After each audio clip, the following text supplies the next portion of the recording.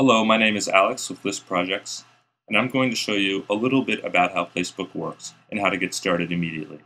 So, just open PlaceBook, and now you'll see a screen that looks somewhat like this. In order to add a new location, what you need to do is press Edit, and then press the plus sign at the top left of the application. A new location will be added. Just click on the location in order to view it. You can edit all the information you need to about this new place.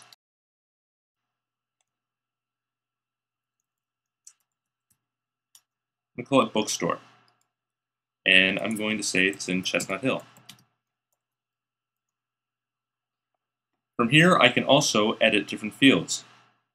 I can add a picture by either pressing on this, or I can press here and press Take a Photo or Select from Album. I can also email the place, or I can view it in Google Maps. A very useful feature is Set to Current Location. When you press it, it'll use the current location in order to set it.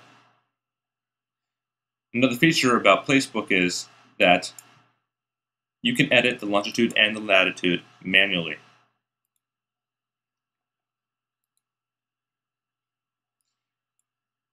When you email a location in PlaceBook, it sends all of this information.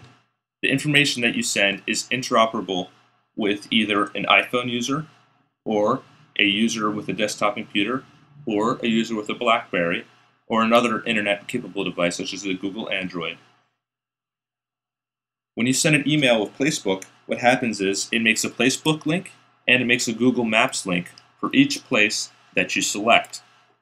So, for example, in order to email several places, I can press this notepad button on the bottom left while viewing the main screen, and then select Some to email. The rows that I select after hitting emails, these will be added to an email.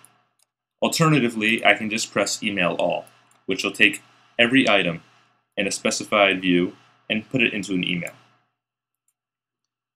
Another important feature about PlaceBook is the Groups features. When I hit this book on the top left, I can select my current group.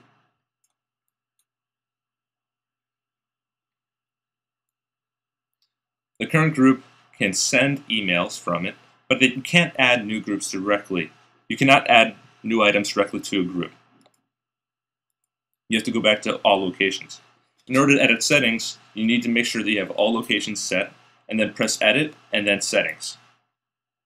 You can modify this information to suit your needs. Automatically add photos enabled means that any pictures that you take of an iPhone will be automatically added to your iPhone's camera roll. When you navigate away, your settings are saved.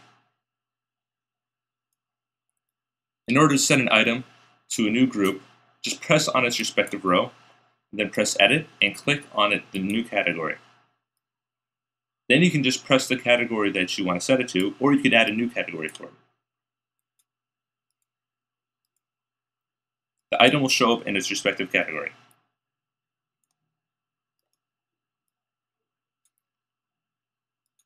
In order to move around the items on the screen, all you need to do is press Edit, then grab its disclosure, and then move it. So, this is pretty much the basics of PlaceBook.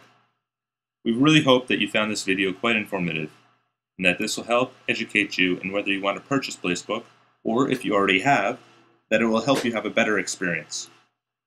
Also, if you have any questions at all, please feel free to email us at either support@listprojects.com or feedback@listprojects.com.